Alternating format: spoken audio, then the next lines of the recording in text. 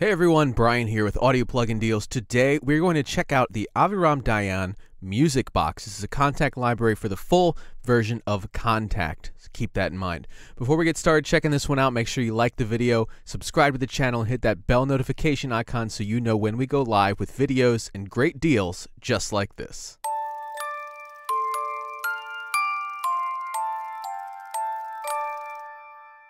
Alright, so today we're going to check out the Aviram Music Box, or the Aviram Music Box. So here we have one NKI file which has all of your different articulations in key switches. As you can see, we have a nice little GUI animated here. Little butterfly there when you play. We also have some different options down here. So I'm going to start by playing the different articulations. You can see we have two different music box sounds, and then 4 different chorus sounds, which is like a vocal. It's like a solo vocal, I believe, as opposed to a choir. But here we go. Let's check out the sounds, and I'm also going to be using the mod wheel here, which will change the style of playing. Here it says normal, here it says fun, so you can get different sounds depending on where your mod wheel is positioned. So let's check this out.